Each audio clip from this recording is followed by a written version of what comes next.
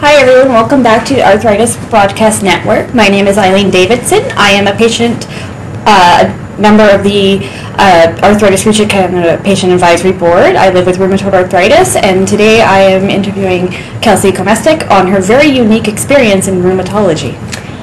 Thanks for having me here today. Can you tell us a little about yourself and how you got involved in rheumatology? Because you really do have a unique experience. Sure. So I'm a master's student at the University of Calgary. I'm in my third year of the medical science program there, and I'm working out of the rheumatology clinic at the Alberta Children's Hospital. As well, I am also a juvenile idiopathic arthritis patient myself. I was diagnosed with polyarticular juvenile idiopathic arthritis when I was 14 and have been managing it for almost 10 years now. Wow. What made you decide to pursue a career in rheumatology? So it was actually my pediatric rheumatologist that got me involved in research. After I graduated high school, the summer of grade 12, she approached me and asked if I would be involved in the research that she was doing in the rheumatology clinic. And it was because of her passion for research that has allowed me to continue to pursue this role for the last 7 years under her supervision. So that's how I got started in it, and really once I got involved with the community, it just kept rolling from there. The last time that I was meeting with everyone here today, I was discussing our previous study, which was examining barriers at school for children with arthritis, and since then I've continued to have an interest in the social side of how juvenile idiopathic arthritis affects our patients and what we can do as a research community to improve the lives of patients affected by this disease.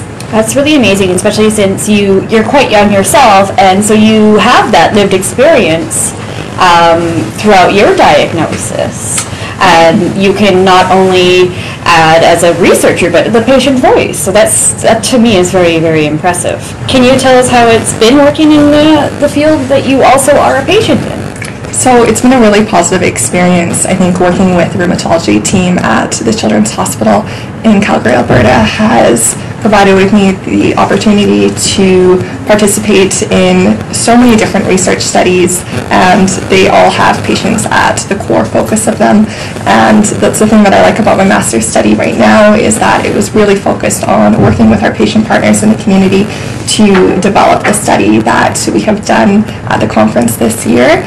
And overall, it's been a really enjoyable experience. Awesome. Now, what are the benefits and the challenges of being both a researcher with the disease? So starting with the benefits, I feel like by being a researcher who also has juvenile idiopathic arthritis, it allows me to be an advocate in the community and reach out to our patients as well as our parents and families at things such as JIA Family Days and Arthritis Society events to really identify what their needs are as a community, and I'm able to translate their needs into my work as a researcher at the Alberta Children's Hospital. So that's definitely the benefit of that. Okay. And what about the challenges? I think the challenges would just come with being a patient myself. As I'm sure you know, the symptoms every day we are dealing with the pain, the stiffness, fatigue that comes along with having this disease, and learning how to properly address your symptoms while working or going to school and coming up with accommodations to ensure that you can still reach your goals have been some of the challenges, but also very rewarding when you are able to reach those goals. Have you found any ways that you've been able to manage being involved in school while dealing with the symptoms? Or have any advice for anybody who maybe is looking to pursue some more academics but are facing the unknown of living with this unpredictable illness? Sure. So starting with our past study that was examining barriers at school for children with arthritis, there's many resources starting off at a young age available in the school system, such as writing accommodations, the ability to use a laptop, or having a scribe who can take your notes for you. And these resources extend as you go into university. For example, at the University of Calgary, they have an accessibility center that provides you with the opportunity to have extra time on tests and different resources like that. So I really encourage all of our patients to take advantage of those resources, because it's been something that I have been able to draw upon myself as a student. I completed my undergraduate degree at the University of Calgary, and I'm now in my third year of my master's in science. And by recognizing that I need a little bit more support in my studies, I have still been able to go where I want to go with my goals. Well, you are definitely an inspiration, and now I had the opportunity to sit with you a little bit earlier at the Canadian Arthritis Research Conference and find out more about you. And there's particularly one fact about you that I am so impressed about is the fact that you are looking to eventually become a rheumatologist. I am, yes. So yeah. So my overarching goal has always been to become a pediatric rheumatologist since this diagnosis, and I recently had the opportunity to have an interview at the University of Calgary Medical School, or receive an invitation for an interview. It's coming up on March 4th, so I'm really excited to be able to share that with everyone, because it's been a goal I've been working towards. We're all rooting for you then, because yeah, that's really amazing, especially since there is such a lack of pediatric rheumatologists in Canada. There is. So, yeah. There's definitely that shortage, and hopefully if I am able to get into medical school, that's an area that I'd be able to work in the future. Awesome. Now to kind of go on to more about the conference, can you tell us about the poster you're presenting this year? Sure. So as part of my master's thesis, I've worked with our team at the Alberta Children's Hospital, as well as our patient partners, to develop and evaluate the acceptability of a self-management program for adolescents who have juvenile idiopathic arthritis.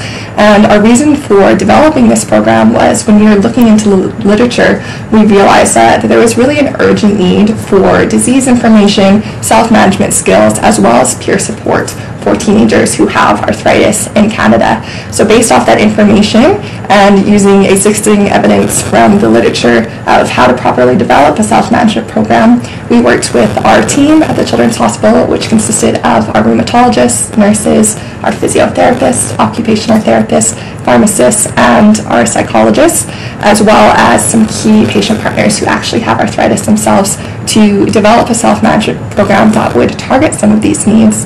And the topics of the self-management program included things such as an overview of JIA and being diagnosed with the disease, the daily living and exercise component of it, how to cope with the diagnosis of a disease, and some psychosocial strategies, as well as learning how to manage your medications. And our poster at the conference this year was presenting the acceptability phase of this poster. So we sat down with groups of patients as well as healthcare providers and asked their feedback on the program to learn how we could better integrate their voice into the program to improve it before actually implementing it into centers. And overall the feedback was well received. Some key results from our poster was that the patient-supported self-management program that was group-based. They liked the idea that the self-management program would be delivered in person, but also via video conference, so we could reach some of our patients who are wanting to attend the self-management program but live in a rural setting. They like the idea of a healthcare provider facilitating the session so we could improve the trustworthiness of the information, and they really like the idea of the opportunity to gain peer support by having interactive discussions and group opportunities to meet other peers who have juvenile arthritis. That's really great. I like the fact that you've also included the many different people that are used to treat arthritis, because it's not just your rheumatologist. There's the physical side, the emotional side, and there's so many different ways people kind of just maybe put off and you only kind of go to the main one doctor. So that's really good that you are utilizing so many different avenues into your work. Now, how did you use the patients? What was their involvement like?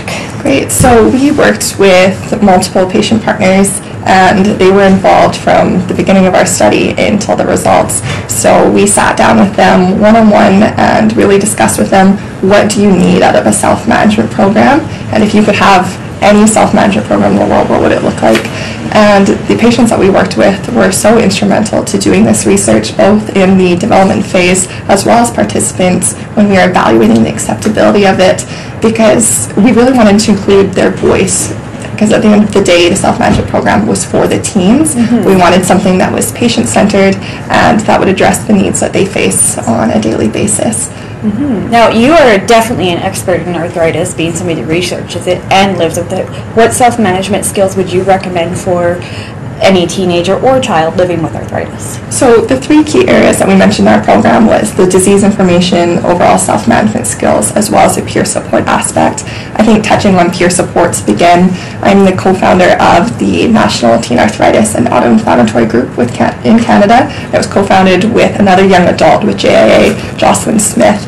And I think this is a key component to managing your JIA because it teaches you that you're not alone when you're diagnosed with a disease. It shows you that you can still be quote-unquote normal even if you have a chronic disease, and it provides you with the opportunity to share tips as well as discuss the challenges that you've experienced as a patient.